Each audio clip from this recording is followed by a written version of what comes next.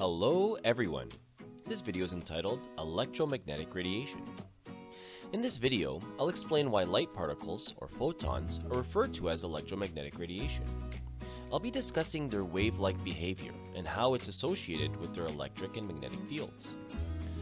I will also describe the many properties of photons, including wavelength, frequency, and amplitude, and make clear how these particles transfer energy. Finally, I'll explain how the spectroscopy methods of emission and absorption spectra work, how they can be used to identify elements, and why they are related to the concept of a quantum and the study of quantum mechanics. Okay, let's get started. Electromagnetic radiation is formally defined as a form of energy emitted and absorbed by light particles called photons, which exhibit wave-like behavior as they travel through space. Now, that's a complicated definition. Basically, electromagnetic radiation is light. It's the same light you might see in a rainbow. However, radio waves and X-rays and gamma rays are also forms of electromagnetic radiation. Electromagnetic radiation is an incredibly important means of transferring energy. As we know, there are two ways energy can move from one place to another. The first is to transfer energy using a particle or an object. A good example of this would be the collision of a ball thrown at a door, causing it to swing open. The second is the transfer of energy through the use of waves, such as the ripples caused by a stone thrown into water. But what's amazing about electromagnetic radiation is that it exhibits both wave and particle properties at the same time. To fully understand this, you must first know that light energy travels in discrete particles, called photons. Now, even though a photon is considered neutral, meaning it does not have a charge, it acquires an electric field from its energetic source of origin. A photon is referred to as electromagnetic radiation simply because it carries an electric field that generates a magnetic field as it moves. It is the constant oscillation of its electric field above and below the photon as it moves through space that generates its magnetic field. What's more is the constant moving of the photon's magnetic field in turn generates its electric field, thereby forming a continuous, self-perpetuating electromagnetic wave. Hence, the name electromagnetic radiation. To clarify, a photon is not a charged particle, but as it moves through space, its electric field, which points up at one moment and down the next, generates a magnetic field, giving the particle of light its wave character. A good analogy is to imagine that you are sitting in the passenger seat of a car on a highway. As you stretch your arm out the window and move it up and down while the car is traveling, your arm, the electric field, creates a wave as the car, the photon, moves along the highway. This graphic shows a photon being shot out of a laser. You can see the electric field oscillating above and below the photon as it moves. Because of those oscillations, light is also generating a wave, shown here as a trace of the oscillating electric field. Okay, so the next thing we're going to cover is the speed of light. So the speed of light is 3 times 10 to the power of 8 meters per second. I'm sure a lot of you guys have seen that before, but what can be very confusing for a lot of students is the association of energy with speed. Now I know photons are very, very high in energy, but every photon is actually traveling at the exact same speed. So let me show you guys where this can get confusing. If a car is traveling down the road at 20 kilometers an hour and it collides with the wall, that collision may cause some damage, but the damage caused by that collision will be far less than if the car were traveling at 120 kilometers an hour. The reason being is because the car going faster will have far more energy. Same thing with a baseball player throwing a baseball. If someone throws a baseball at me at 45 miles an hour, That's going to hurt a lot. But it definitely won't hurt as much as if that same ball were thrown at 95 miles an hour. So in everyday life, we associate the speed of an object with the energy that object may have. But with photons, you can't do that same association because all photons in the electromagnetic spectrum are moving at the exact same speed, 3 times 10 to the power of 8 meters per second. So how exactly can we differentiate between one photon's amount of energy and another photon's amount of energy? Well, what we have to do is we have to look at the wave. So waves are differentiated between one another with the use of wavelengths and wave frequencies. If you look at the bottom of the slide here, you can see a photon moving for red light and a photon moving for blue light. So the blue light is actually much higher in energy than the red light. And the reason I know that and the reason you can see that here is because of the amount of waves that are created as that photon is moving. So again, the red photon and the blue photon are moving at the exact same speed. However, as the blue photon is moving, it's creating far more waves than the red photon. That's essentially frequency, and because of its very high frequency, it has low wavelengths. If you don't understand what that means, in the slides to come, I'm definitely going to give you a formal understanding of wavelength and frequency. Before we do that, let me jump to the image on slide 6 to clarify exactly what we're talking about here. So this image here shows you the difference in wavelengths from radio waves all the way to gamma rays. So let's just look at the two extremes. So look at radio waves. You have very loose, large waves there. In fact, they're so large that those waves actually span the distance between buildings, as you can see from that scale. But gamma rays are very tight, repetitive waves. They're very, very short wavelengths, meaning the distance from one wave to the other is very small. So small that it actually spans the distance from one side of an atomic nuclei to the other. So to give you guys a better understanding of the amount of energy in these waves, look at the bottom scale. That bottom scale tells you how much energy is required to make those waves. So radio waves are actually created at a temperature below negative 272 degrees Celsius.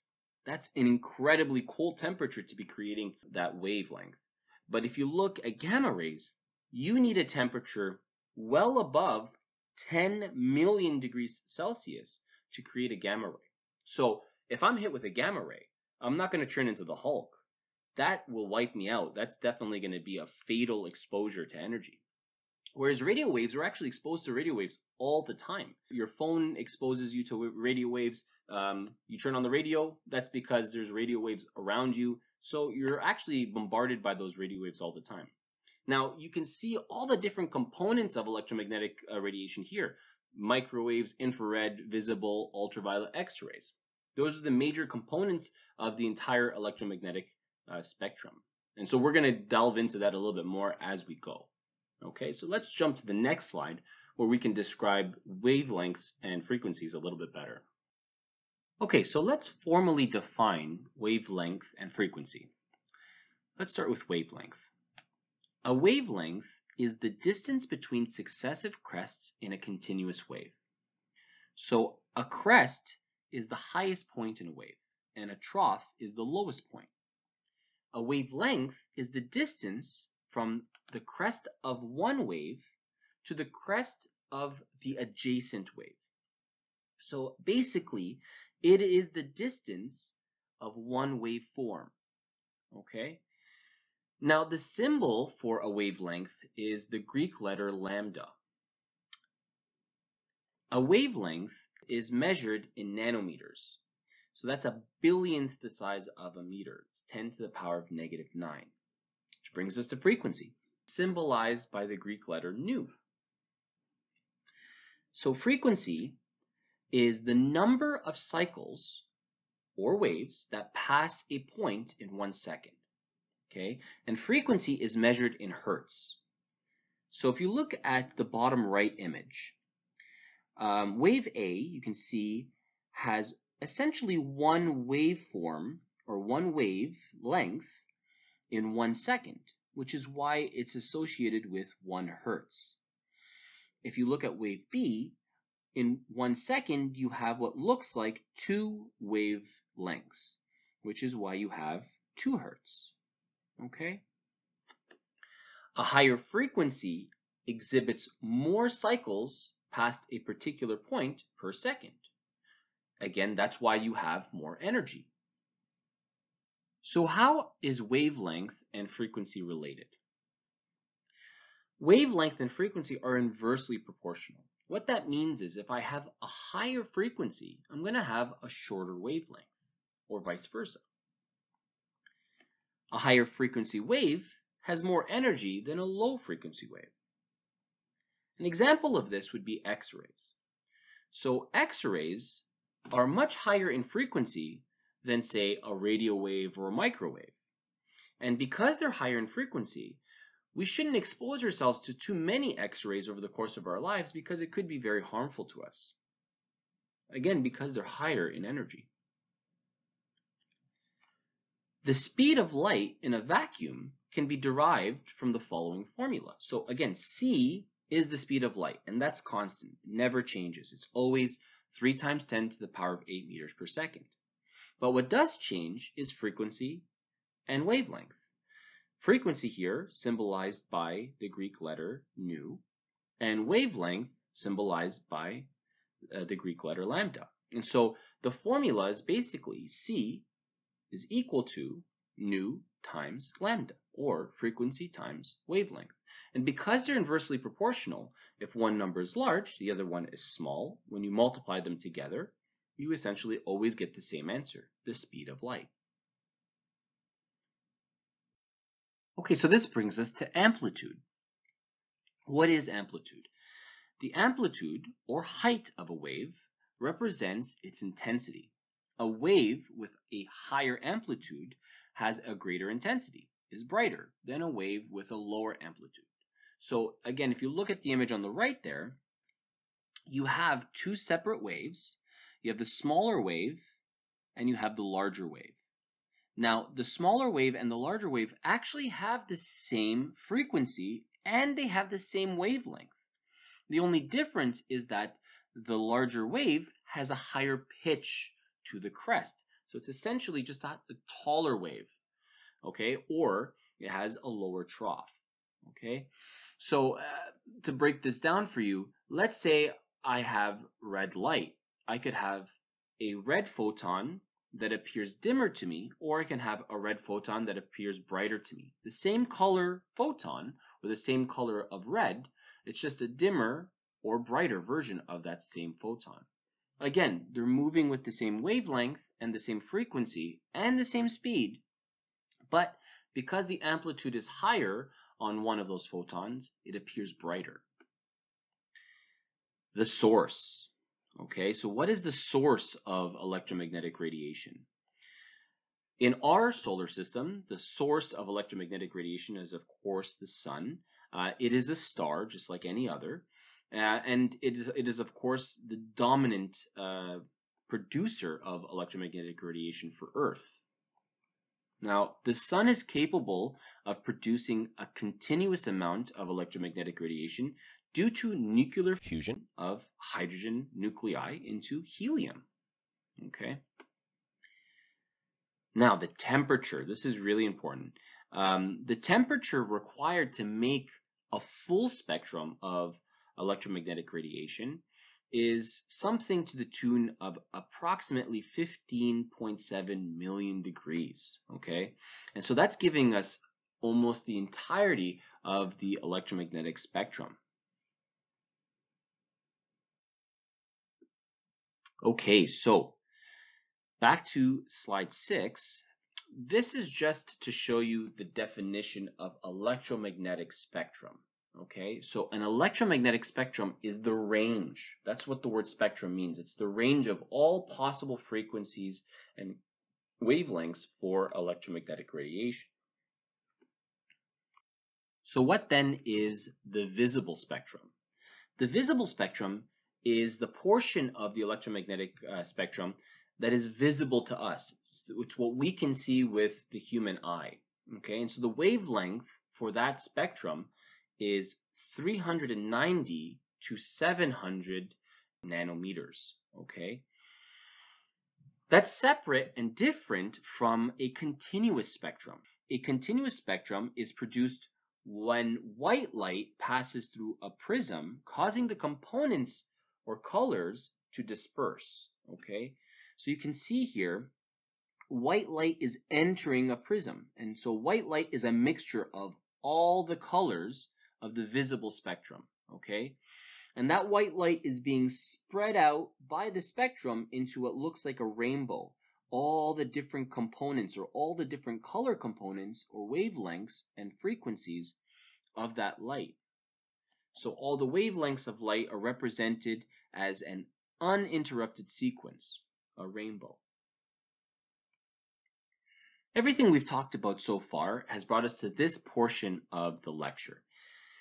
Here, I'm going to start to describe to you how we use electromagnetic radiation to identify different types of compounds and elements. It all kind of boils down to how a specific type of material absorbs energy and releases energy. If I hit a specific element with a certain amount of energy or light, it will absorb it differently from a different element.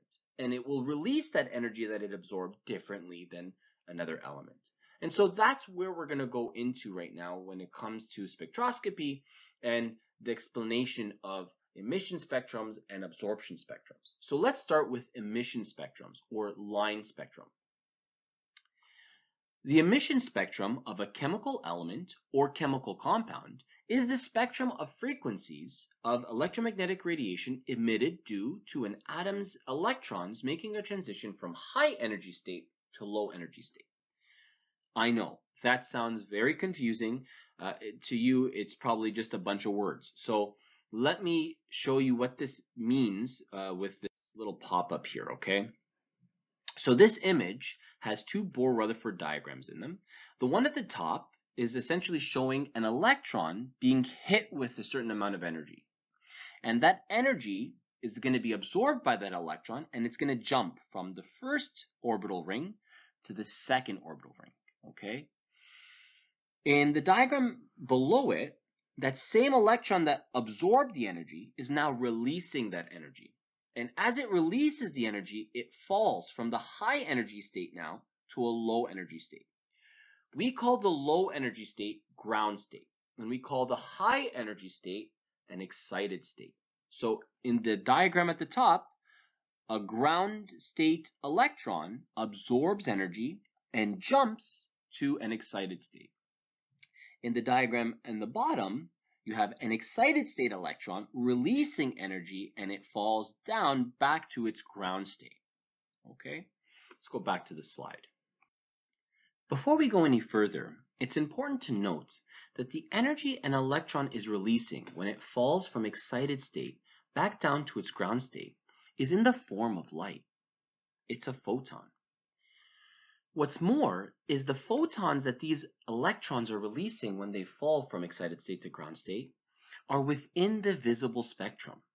They have frequencies that we can see. So an emission spectrum consists of distinct colored lines that are discontinuous, i.e., it's not a rainbow. So if you look at the bottom here, we have the emission spectrum for hydrogen. So you see all these distinct colored lines. Each one of those colored lines represents a photon that was released from a particular electron.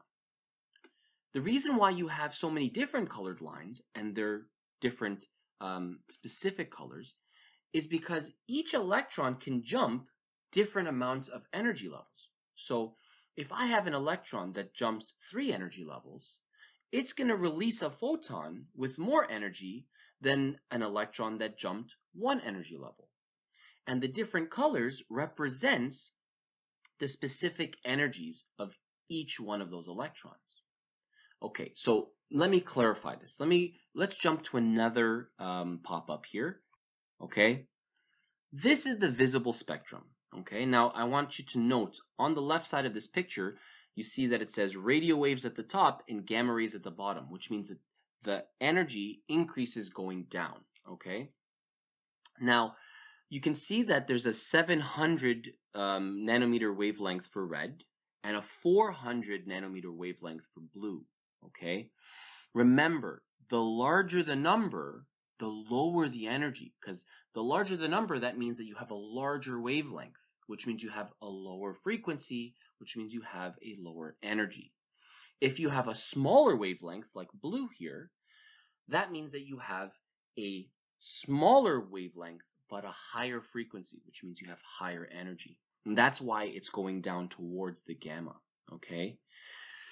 So if I have, for instance, an electron that jumped many energy levels, I might see a colored line in the blue spectrum, or maybe even the purple spectrum, which actually comes right after blue. You don't see it here, but it comes right after blue. If I have a lower energy jump, so let's say it's just 2 or 3 energy levels, I might see something in the middle, maybe with the turquoise or the green or the yellow. But if I have a very low energy jump, so I have an electron that only jumped 1 energy level, okay, I might see a colored line in the red spectrum or maybe in the orange spectrum, depending on the element. So let's go back to the slide. Now, some of you guys might be looking at the hydrogen emission spectrum with a little bit of confusion. You might be wondering, how is it possible that the hydrogen emission spectrum has 5 distinct colored lines, each line representing the specific amount of energy that an electron released when it fell from excited state to ground state, but hydrogen only has 1 electron? The reason why this happens is because when we do experiments, we're not doing experiments on one specific hydrogen atom. No, we're doing it on a cloud of hydrogen. So let's say I shoot a cloud of hydrogen with energy. One atom of hydrogen might absorb a certain amount of energy that causes its electron to jump 1 energy level. When that electron jumps from its ground state up 1 energy level, as it falls, it's going to release a photon within the red spectrum. So you can see that red line there. Whereas another hydrogen atom might absorb much more energy, and it might cause that electron to jump quite a few energy levels, let's say 4 energy levels. When that electron falls from its excited state, it's going to release a photon within the violet range. So you can see those violet ranges there. Maybe 4 energy levels represents one of those lines, and 3 energy levels represents a different one of those lines, maybe the blue or the turquoise. And the special thing about hydrogen is each one of those hydrogen atoms can only get excited to a specific point. So specifically to those lines. You're not going to see lines outside of those 5, which is why we look at these spectrums as fingerprints for elements. This image here has 4 Bohr-Rutherford diagrams. Each one of them is showing an electron falling from a specific energy level down to its ground state. And each of those falls represents a different amount of energy that's being released, and hence a different color. So if you look at the one on the far left, the violet there, you can see an electron is falling 4 energy levels, from energy level 6 back down to energy level 2. And that energy drop is releasing that nice purple color. If you look all the way to the right, the red color, you can see that an electron is only falling 1 energy level, from 3 to 2. And that's why the photon is in the lower color spectrum. It's in the red spectrum. And of course, you have the middle colors, blue and green, because of the variance in their fall. So 5 to 2, and respectively 4 to 2. Okay, let's go back to the slide. Different types of matter emit unique line spectra. So like I said before, the hydrogen emission spectra you see at the bottom here is actually used as a fingerprint for hydrogen. It's used as an identifier. And the reason why that is because hydrogen is the only element that will create those specific colors in those specific regions on a detector. So a different element, for instance, will create specific colors of its own in specific areas on a detector, and that allows us to identify that matter as what it is. So we use these spectra to identify differences in matter. We use it to identify matter. These spectrums provide information about the arrangement of electrons in an atom. So we're not going to focus too much on that topic in this package, but it becomes critical for our understanding of the packages to come. So you have to understand, ultimately, we're moving towards the arrangement of electrons. We're moving towards the understanding of how electrons are arranged in an atom and how we get to that understanding from spectra. So you need to fully grasp this topic to grasp the topics that are coming. Again, I'm using this information to scaffold to the ideas that we ultimately need to reach.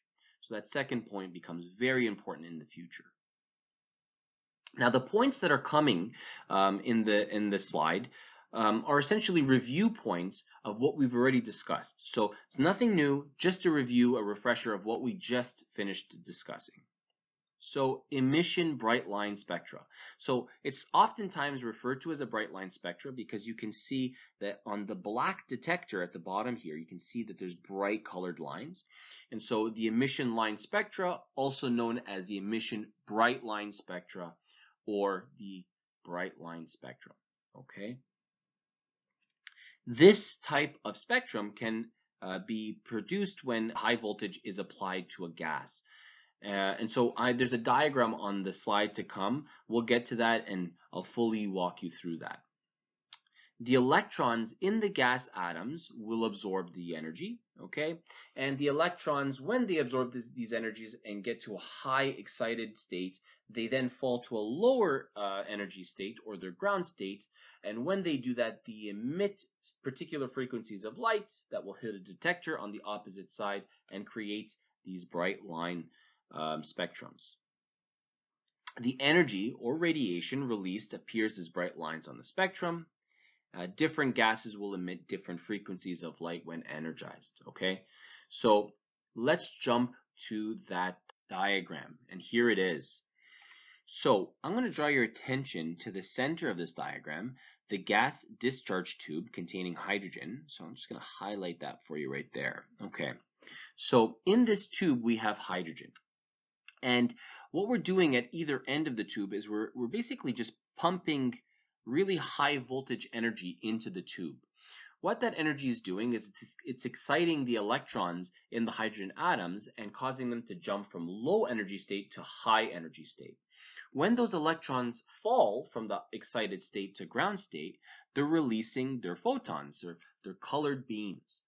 But because all of those colored beams are being released at the same time, we, with our human eyes, cannot differentiate between the different colors. To us, it comes out as one just white beam of light. And so we take that beam of light and we filter it by passing it through these slits to create really just a funneled beam to pass through a prism. That beam is passed through a prism, and the prism splits it into the various different colors of that specific element. In this case, it would be hydrogen. And so those colors hit a detector, and we get our spectrum, okay? And so that's how we essentially create these emission spectrum or bright line spectrums for elements. Now, if the element can't be gaseous at room temperature, what we do is we actually burn that element. So it is possible. All you really have to do is add a lot of energy to an element and cause it to emit light, okay?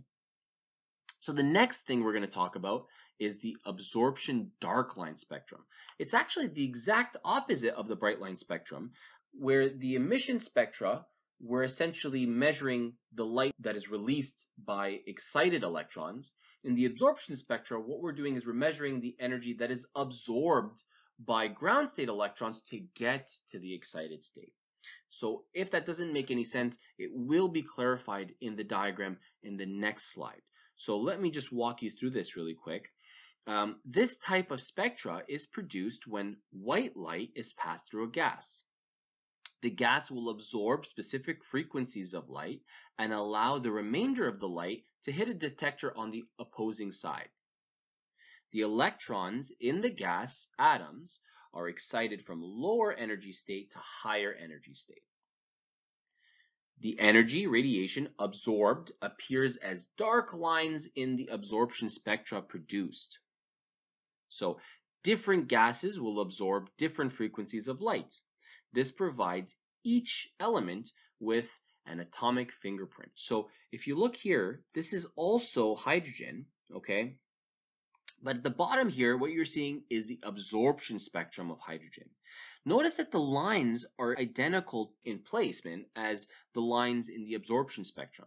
What you're doing now is you're allowing the light to pass through the element, and that element, as it's absorbing the photons that it requires to jump to excited state, it's leaving those dark lines.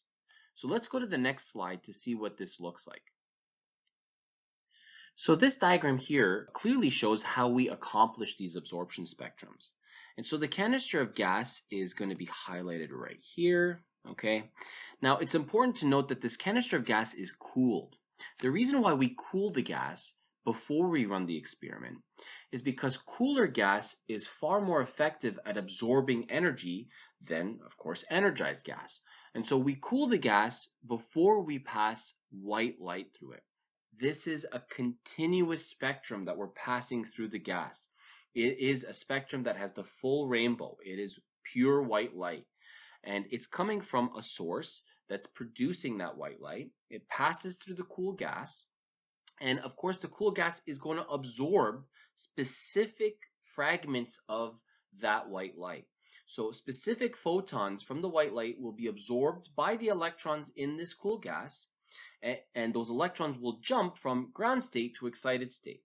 As they're jumping from ground state to excited state, the remainder of the light passes through the gas, through a slit, and hits a prism, okay? And the prism is going to split the remainder of the light that passes through that gas to a detector. On the detector, you'll see these distinct dark black lines. And those black lines represent the photons that were absorbed by the cool gas for its electrons to jump from ground state to excited state. And so if you look at the absorption spectrum of hydrogen and the emission spectrum of hydrogen, both of them have lines in the exact same regions. And the reason why this is because in the emission spectrum, you saw that those electrons, when they fell from excited state to ground state, they emitted these distinct colored lines. But in the absorption spectrum, what we tried to accomplish here is we wanted those electrons to absorb those specific colors, and we wanted the rest of the light to pass through, which gave us these dark lines, okay? And so that's why we can use these spectrums as fingerprints or as identifiers for specific elements. What's important to note is that for absorption spectrum, it's very difficult to do an absorption spectrum for elements that do not exist in gaseous state or cannot be kept in gaseous state under pressurized conditions. The reason why is because we need to pass light through them, okay? And so our main identifier really is the emission spectrum of many of these elements, okay? And this whole process, this whole analytical method is called spectroscopy. It's important to know that this whole concept, everything we've talked about so far in this lecture, is spectroscopy. That's the method that we're using here. That's the analytical method, okay? And so this finally brings us to our last concept of this lecture, the quantum. In 1900, a physicist named Max Planck, he's a very famous physicist, suggested that matter at the atomic level can absorb or emit only discrete quantities of energy. And you can see that with hydrogen. So hydrogen can only absorb and can only release specific amounts of energy. Hence the specific lines on its spectrums, okay?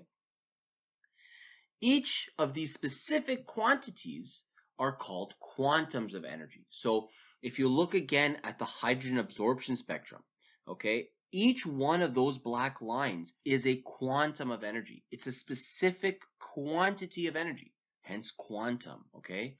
Each one of those lines represents a photon that has a specific amount of energy, a specific quantum of energy, and that quantum of energy is absorbed by the electron, which causes it to jump, leaving that black line. each quantum of energy carried by a light particle called a photon discovered by Einstein. Albert Einstein was the man who discovered photons, and he was the one who named them. So, in other words, Planck said that the energy of an atom can be quantized. And the reason why this is true is because each element absorbs specific quantums of energy. Now, it doesn't absorb one specific quantum of energy, it absorbs quantums of energy. So look at hydrogen again. The hydrogen absorption spectrum, it absorbs 5 different quantums of energy because each particle of light is a quantum of energy. Do you understand? And so if one particle of light is absorbed, that's one quantum of energy. But each one of those quantums of energy leaves a specific black line. And so it brings us to our pinnacle definition here, okay? Quantum mechanics. What is quantum mechanics? Quantum mechanics is the study of the interaction of energy and matter at the atomic level. So it's a very, very, very, very fancy branch of science, but its base definition is pretty simplistic. It is simply the study of the interaction of energy and matter at the atomic level. Trust me when I say it gets far more complicated than that, but for the purposes of this course, that's really all we need to know. That's all we need to understand. We need to understand the interplay, the interaction of energy and matter at an atomic level. And that'll be the focus for the coming lectures and the coming slides that you will be presented with. I hope you understood this package, and all the best.